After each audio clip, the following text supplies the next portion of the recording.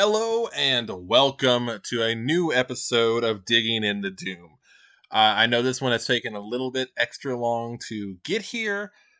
Obviously, given who I'm talking about, for those who don't know, Rachel Pollack, not only the subject of today's episode, but also someone who was generations ahead of themselves. Unfortunately, she did pass away very recently.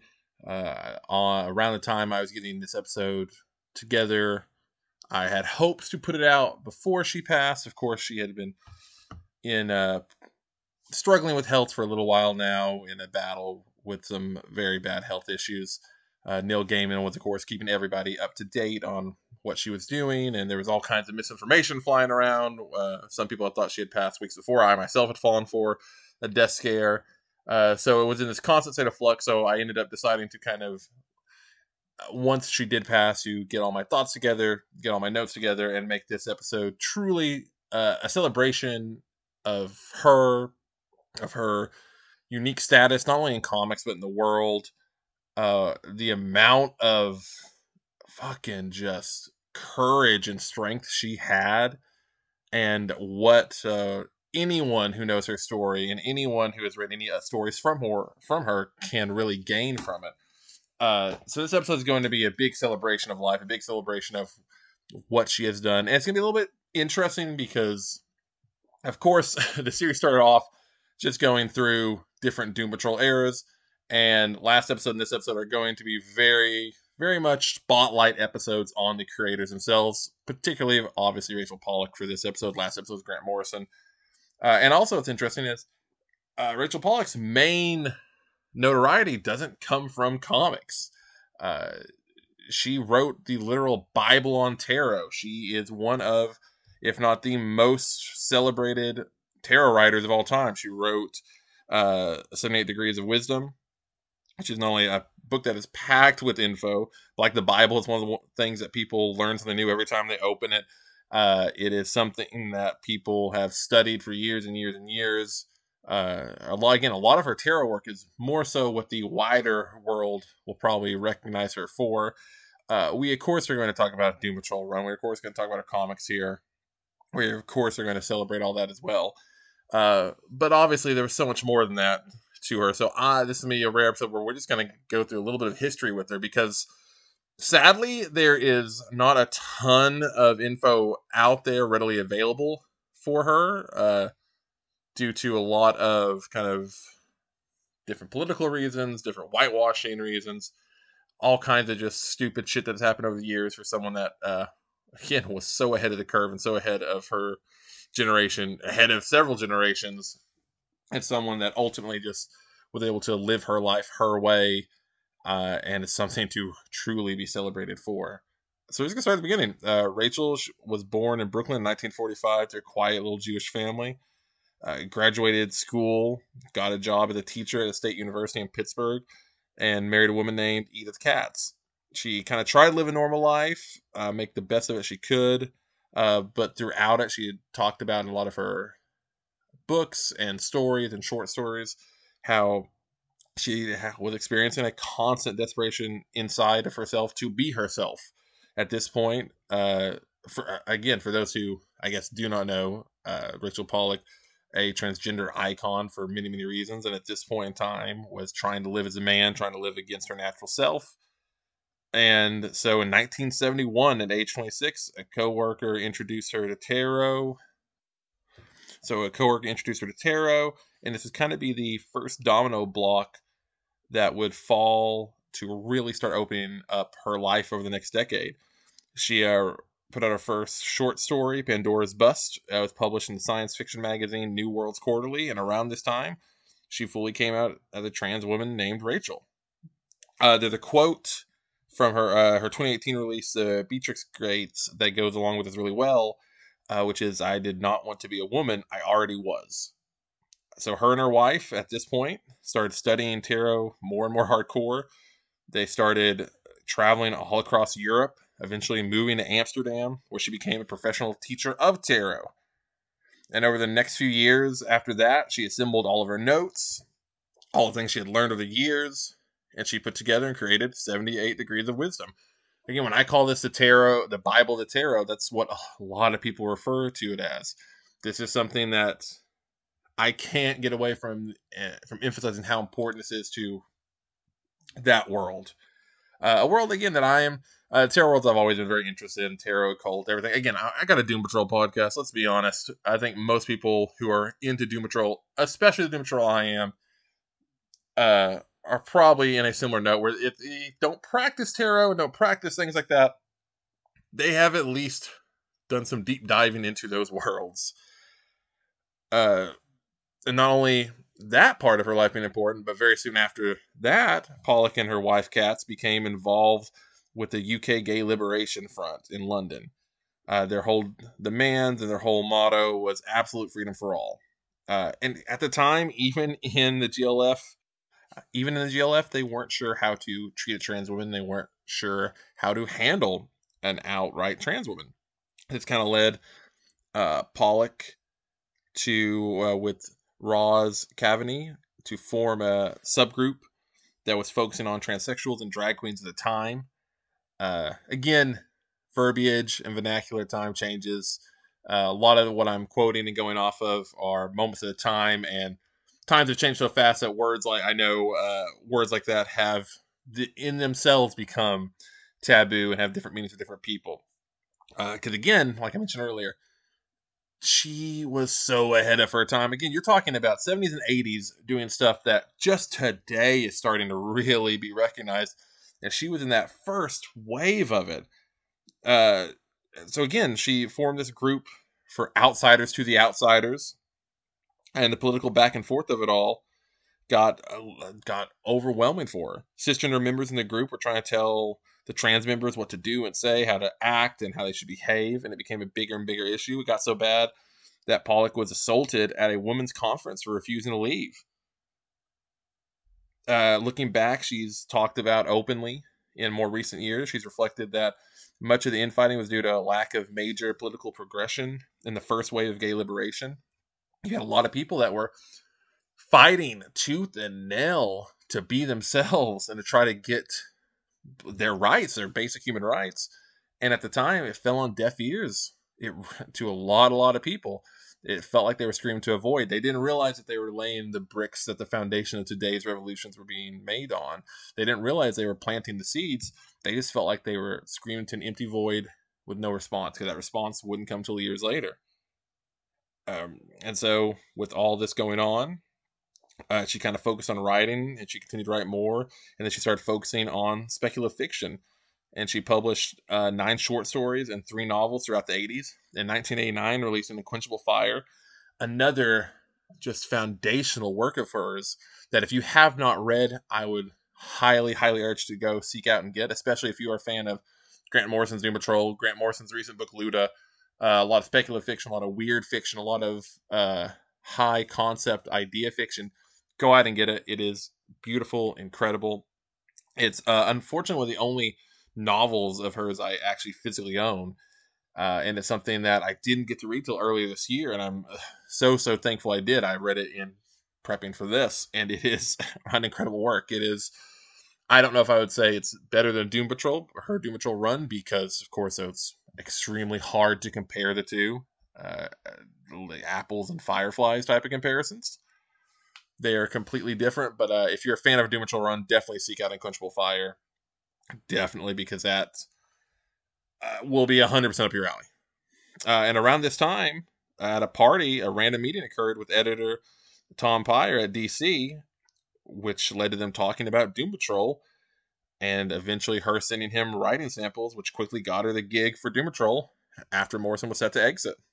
And Pollack had a ton of respect for Morrison. Characters like Danny and Rebus, and plus the overall use of minorities and non-heterosexual relationships as a key foundational point in his stories, obviously, meant a ton to her. And like I mentioned last episode, those were stories that, have they aged greatly, have they aged poorly, no matter what, they were still stories about people being represented by their own selves. Again, Morrison didn't come out till non-binary till very recently, but looking back at the characters like Rebus and Danny and things like that, it's another, oh shit, that makes total sense type of moment. Because there's always the clues there, whether you want to see them or not. And it would make complete sense that you would have Pollack come right after Morrison, and of course have a ton of respect and admiration for what Morrison had laid down. Pollack did aim to ground some of the higher concepts of Morrison's run while maintaining that free spirit and creativity.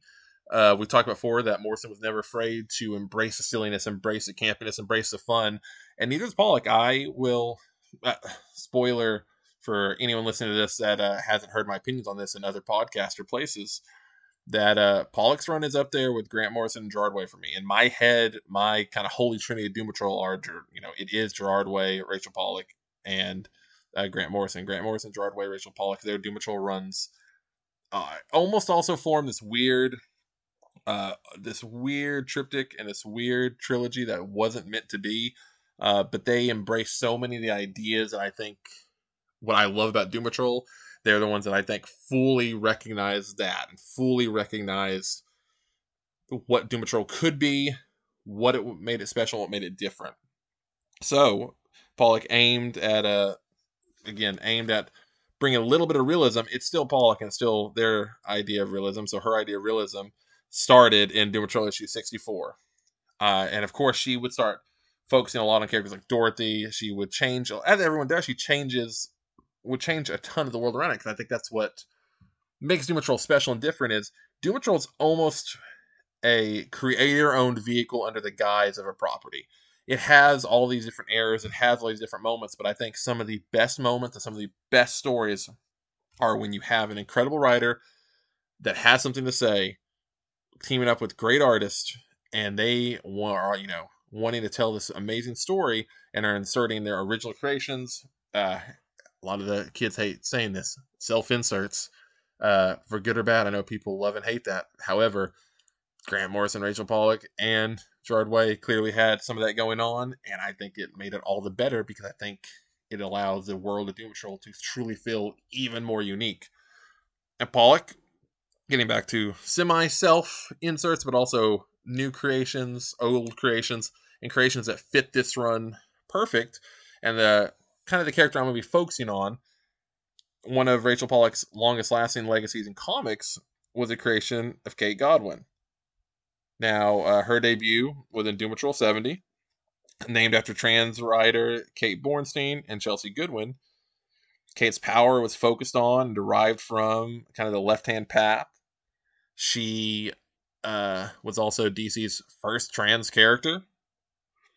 Her origin / power story essentially while working as a sex worker. Kate took Rebus on as a client, and it ended with this magical explosion of orgasm, sex, mystical powers, the ether entering her, all this kind of craziness, and when essentially turning her into the character Coagula, getting power set based through that. And eventually, in her first issue, she fights with a Cod Man, who is an over-the-top Doom Patrol type of character, and and of course that leads to her eventually joining the Doom Patrol. Now, again, her first appearance, it's very clear, even though they don't flat out say that she is a trans character. In the beginning, you have all kinds of these subtle clues, subtle buildups, and things that make it very clear to anyone who knows what's going on. But here's the beauty of it. That's looking through the eyes of 2023. When you look back at it, it is amazing how well her debut is handled, I think. Doom Patrol issue 70 is one of my personal favorite issues of Doom Patrol. I think it's crazy, it's weird, chaotic, but I also think it's this introduction of a character that fits so well in the Doom Patrol world instantly. It's the same thing I loved about whether it be Flex Mentalo's introduction, Danny's introduction, Rebus's introduction, Lotion the Cat's introduction, Casey Brink's introduction. All these types of characters that are clearly near and dear to the creators and writers' hearts and who they are, and kind of the vessel to tell this era of the story. I love those issues, and this is no different. Issue 70 is one of those great issues that if you've never read it, go out and get it. Go to Amazon now. Get it. It's like $2 digital. If you can find the physical one. A spoiler: everyone should go buy the Rachel Pollack omnibus that came out recently. Go buy that. But anyway, when she joins Doom Patrol, Cliff and Kate connect after Cliff's recent realization that his want to be invulnerable and indestructible as a kid in many ways led to a life of trauma and where he's at now. They bond over their unique outlooks and experiences. Pollack had originally intended uh, Kate to be drawn different than her original appearances. And it's something going back to just the lack of respect and the constant uphill battle she always had to fight in many, many ways. She wanted Kate to be drawn with broader shoulders, kind of more accurate depiction of someone who was male to female.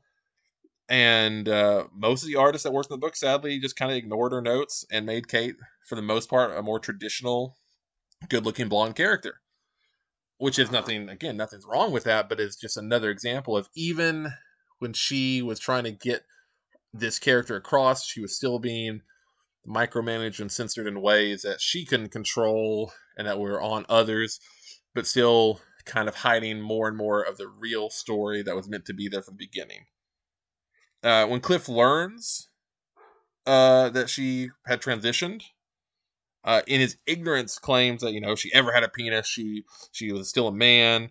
And there's a great moment where she turns the tables and asks Cliff, if he has a penis because he's a man. And of course, Cliff being the robot man, he ain't got no dick. This baffles Cliff. He has no biological way to come back at her.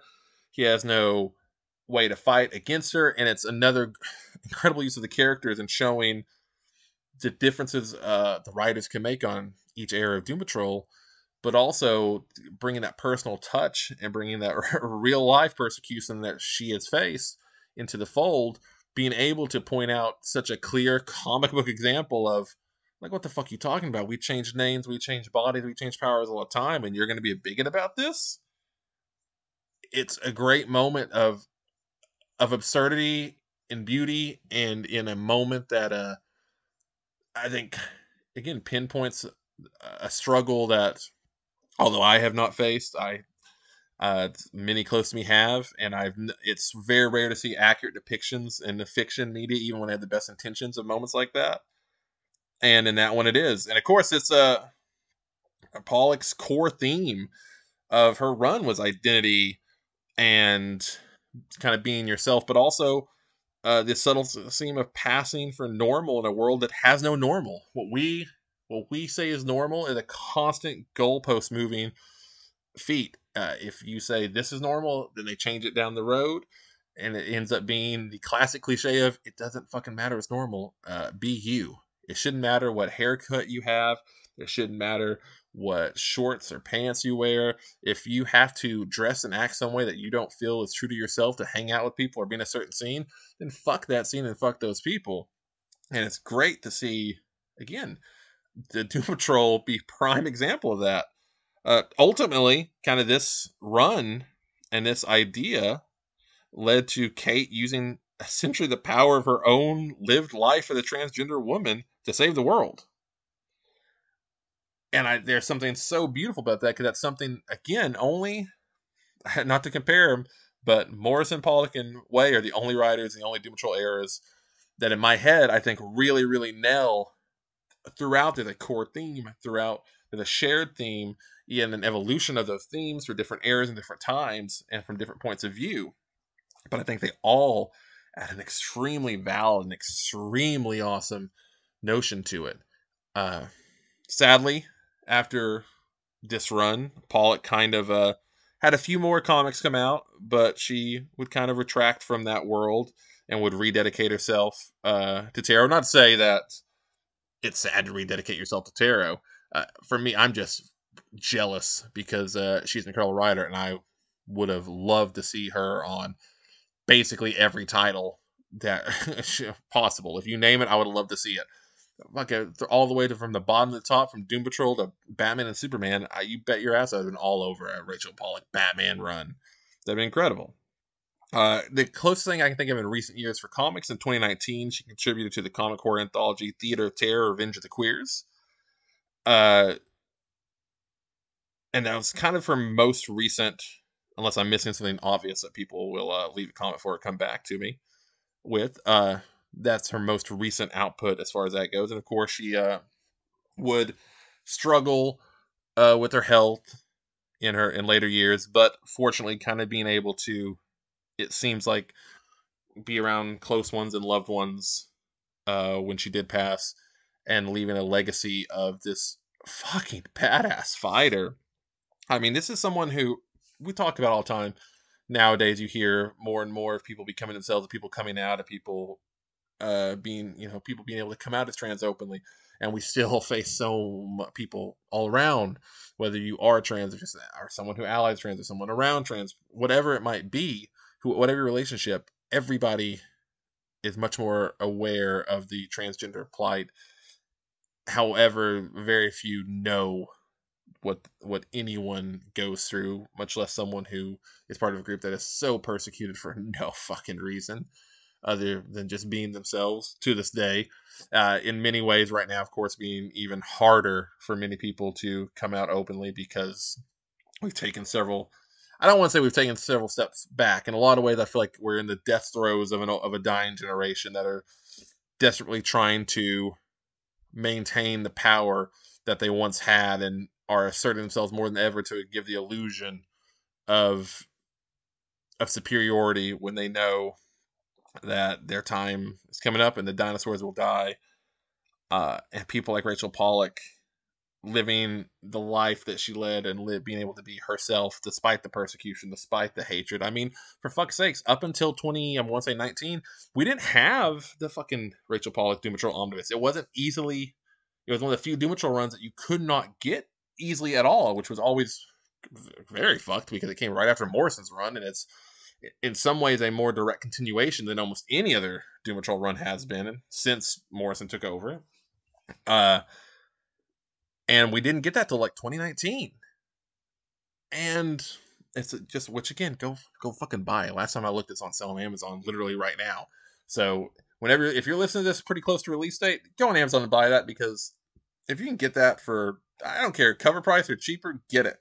They're amazing books. I know I haven't talked as much about the Doom Patrol run itself as I do in other ones, because I really want to celebrate Pollack as a person first and foremost, because her history, who she is incredible. I can't think of another writer, for the most part, that has had such an incredible life and who kind of barely touched the comics world, but yet that small touch in the comics world has left a very inspirational mark that over time is being more and more appreciated. For a long time, the Pollock run, a lot of people, whether it be they didn't want to read it, they didn't hear about it, they didn't hear good news about it, they didn't know what to think of it. There wasn't, again, it wasn't easily available for a long time. A lot of people haven't experienced it. A lot of people haven't given it a chance. If you're here just for Doom Patrol, fucking read the Pollock run. If you're here for her for anything else, her other work I've mentioned, check it out, because again, it is fantastic. She did not put out bad shit, and again, she had from a young age and doing these studies learned about some of the stuff that she really liked. It's hell interesting because she grew up loving Captain Marvel and the Marvels. As a kid, one of her biggest confusions about comics was she found it very weird that different books had different artists, and it confused her a lot about what made what, who made what story, how were they connected, were they connected, were they not connected. uh she was a huge fan of Jack Kirby, especially in Fantastic Four. Loved the Kirby satires at DC, especially the ones of like Roy Thomas. Was a huge fan of Forever People. uh Again, and just touched the lives of so many people. Like, it's one of those people that not a single person that I know personally that has met her, not a single person that I just am a fan of that was close with her. I've not heard not a single negative story at all. And when someone lives a life as persecuted and hated in some ways as she did, you best believe people are going to try to dig up all the dirt they can. So the fact that it's not readily available says a ton. The fact that the few people I know that have had moments with her had nothing but the nicest, most genuine things to say. If you look up any of her interviews, uh, everyone is so sincere, is so thoughtful, is so nice. And I will say, like, doing research for this one, it was interesting because there's a lot of info out there about her tarot work. There's a lot of interviewers who will interview about tarot work, and sadly not a lot else. I will say, if you want a more in-depth written article, Samantha Rydell for the website, around last year did a great article. I was talking about mostly about the creation of Kate, the creation of the first DC trans superhero. She does a lot about Pollack in that. That's a great resource. There's a couple of great interviews out there with her. Again, a lot of them are focused on tarot, and they're all very, very, very interesting. I know Comics by Perch did a great interview where they focused on the comics. Uh, you had Justin Michael had an interview with her that was really good, focusing on more the tarot side of things. But yeah, no, overall, this is just someone that I know I'm probably repeating myself quite a bit here, but I think it's worth repeating just how fucking strong of a person she was, how strong of an idol she should be for a lot of people, and just again how fucking badass she was. I can't imagine. As you know, a bi individual, I had the hardest time coming out as bi for a long time. I, have do not have the fucking have to face what a lot of people in the LGBTQ community have to, because I'm a 6'3" professional wrestler. At the end of the day, most people, if they don't like them to buy, just walk away. They don't give a shit. I'm not someone who transitioned from male to female in the 70s and lived my entire life having to face first, second, third, and all these waves of hatred, of progress, of denial, and back and forth. She's a fucking, she was a fighter, and someone who should be admired, someone whose name should be higher up there when you talk about great writers. Uh, and when you talk about someone who has affected all these different worlds, there are so few people out there that have really done it. I think that's why I love Doom Patrol. And again, going back to kind of why I call the Holy Trinity of Doom Patrol, the only, Grant Morrison did that, whether it be through writing, comics, movies, TV, everything he's been part of course, Gerard Way with the music, the comics, the TV, and everything else, and Pollack with the tarot, the comics, the writings. I mean, I think when people can have these incredible interests and have this incredible light in them, and they're able to put it out into the world and add way more positivity than negativity, it's something that always should be celebrated. And this is someone that, I don't care what you identify as. This is someone, for just the simple fact that they were unwilling to change themselves to anything other than themselves. It's worth a ton of admiration, because we live in a world where some of the fucking most, strong ass, tough ass wrestlers I know in the back room, those same wrestlers are terrified to do some of the shit that they really want to do, because they think the crowd will hate them, because it's not the strong guy shtick, or it's not the typical shtick you'd think. Some of the most fucking badass punk motherfuckers I know that'll die in a pit are also the first ones that will freak out if they're wearing the wrong fucking shirt at the wrong show or some shit. Like, I think if anything can be learned through all this, it's the classic, hey, be yourself. It's hard as fuck, but you'll be happier. It'll be much, much, much better experience. And you know what? Even if you fucking have to go through shit to be yourself, that's something they can't take away from you. They can try to put every mask they want to on you, but once you take those masks off and you're you, whether they love it, hate it, or not, fucking you get to be you, and that's the ultimate prize. What a weird cliche kind of fucking pep talk thing to end this on. Yeah, this one, I know it's probably a bit scattershot and all over the place. Rachel Pollack, not only, rest in peace, rest in power.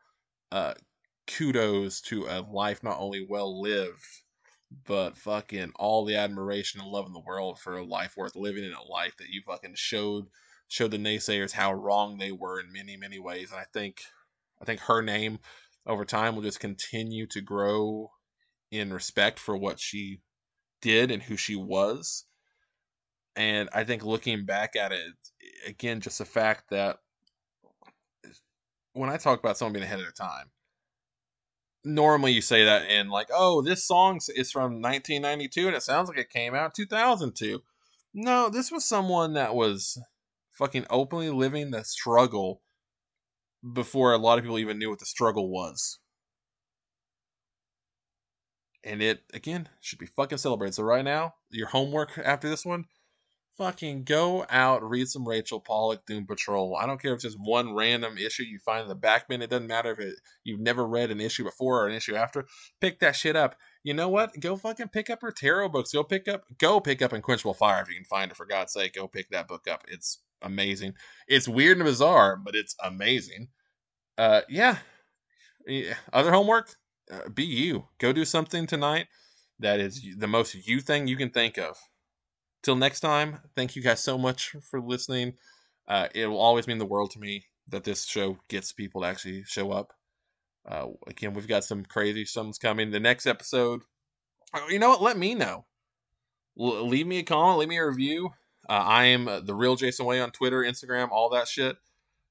Let me know. Do you prefer this podcast kind of being deep dives focused on the creators? Do you prefer it being focused on the run?